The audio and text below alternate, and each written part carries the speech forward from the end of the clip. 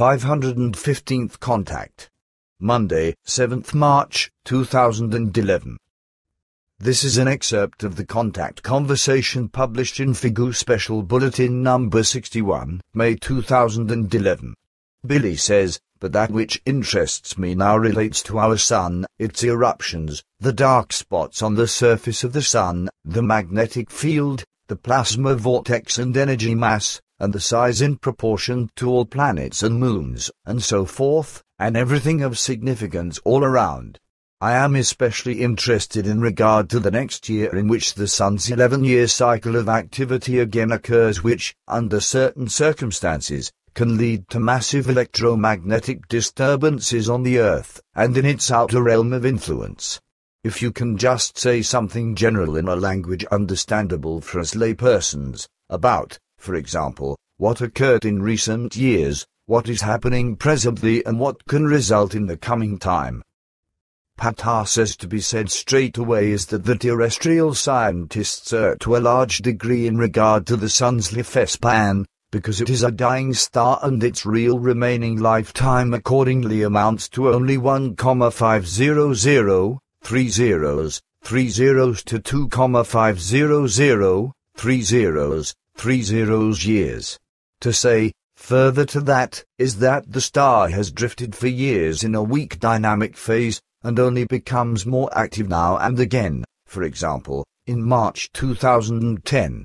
The dynamic of the sun is based on cycles of approximately 11 years which, in turn, are connected with the magnetic fields which, however, also impede the emergence of the energy which surges from the interior of the sun. But an even greater number of other factors exists through which all processes are determined. Dark matter, which for the terrestrial scientists is still very mysterious, also thereby plays a certain role, and indeed in particular in regard to the transport of the sun's hot energy, because without the influence of the dark matter this would not be possible. The around 6,30 degrees Celsius hot surface of the sun is heated up to 1,30 degrees Celsius by the thermal energy from the interior of the star. This, while the dark sunspots however only have a temperature of around 4,30 degrees Celsius and extend up to 1,700 kilometers deep into the sun's interior by means of their tunnel-like, that is to say, funnel-like form. At these depths it is many millions of degrees Celsius in the star. As a result of these temperatures the inner material of the sun transforms into plasma, into electrically charged gas, whereby these masses shoot out all around the more as flaming plasma at a speed of 100,30 kilometers an hour. If dark sunspots emerge in groups, then enormous sunstorms emerge from them which release energies which are only comparable with the energy of thousands of millions of conventional atomic bombs. The sun lives and hurls its monstrous energies out into its area of the system, even if it is a dying star which presently drifts in a phase of lesser activity. If the new, high phase of activity comes, which is to be expected immediately and in the next year, then it can be monstrously big and can cause very much damage in regard to nature and the human electronic technological advances. Basically, violent plasma eruptions should have already been occurring for a long time, yet since the activity has, so to speak, dropped to a minimum, greater outbreaks have not occurred up to this point, but, with the new activity which is ahead, they can now be very enormous. The fact is that currently, for that reason, in the sun's interior, enormous changes are taking place, which also show in the form of external effects. For example, on the surface of the sun, an extensive current of material has emerged which is driven by the residue of the magnetic field which has arisen from the weakened, dark sunspots in the direction of the poles of the sun, to then sink again there up to 250,30 kilometers deep into the sun's interior, to then move back again in the direction of the equator.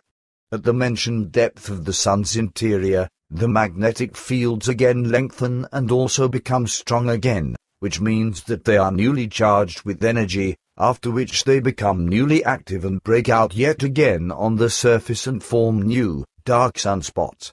From that it also follows that these material currents, together with the different fast rotation of the surface of the Sun, assures that a reversal of the magnetic fields of the Sun results, which manifests every 11 years. Normally the current of material moves very slowly towards the poles, and indeed at a speed of 2.7 to 3.7 kilometers per hour, yet for about 7 years this speed has amounted to about 50 kilometers per hour. The result of this fast current is that the magnetic fields are prevented from emerging on the Sun's equator. This is also the reason why the last 3 years on Earth had enormously cold winters.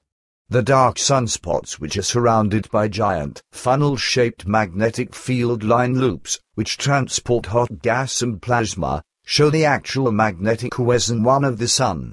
If particularly big energy outbreaks occur, then the magnetic field lines and the plasma free themselves from the Sun and shoot away from it. The plasma loops thereby reach, as magnetic energy, up to 100,30 kilometers in length and breadth if they break forth from the Sun, whereby giant dark zones then also come about on the Sun's surface. If more dark sunspots come about, then the result of that is that magnetic field lines increasingly break through the Sun's surface. Therefore, the stronger the magnetic field, the more dark sunspots manifest. If, on the other hand, it is weaker, fewer dark spots occur.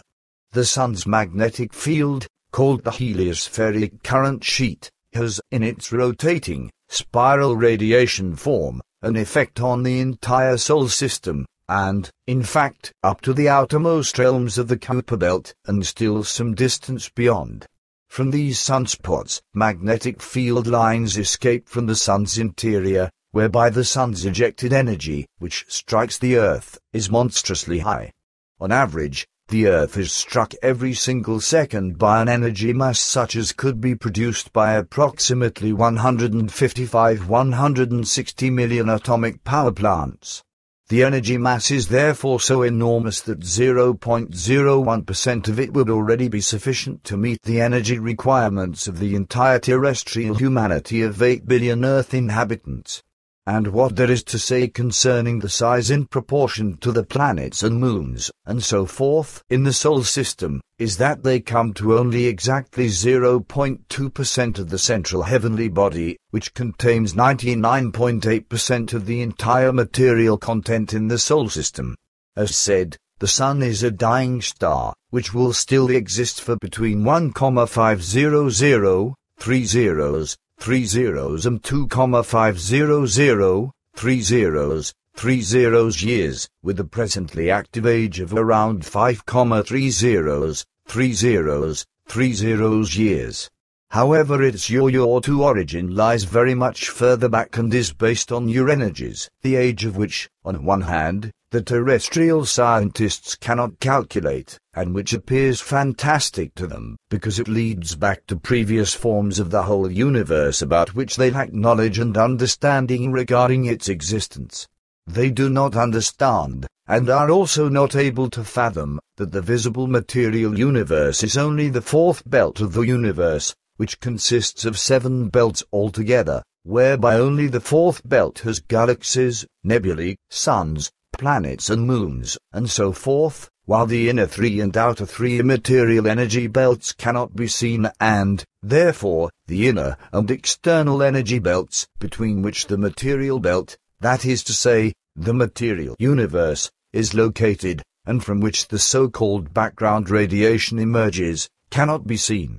Also, the terrestrial scientists do not know that the material belt renews itself every 49,30, 30 years, which, last time, was around 17,30, 30 years ago, and that the current material universe is already the third form of the constant renewal, and that the entire 7-belted universe is already around 46,30, 30 years old. But back to the Sun. The Sun means life for all life forms in the Solar System, and those life forms deep in the interior of the Earth, which live in complete darkness and never see a ray of sun, also profit from the Sun's energy. And not only do the planets themselves rotate, but the same thing happens with the Sun, which, with its own rhythm, rotates on its own axis once every 4 weeks.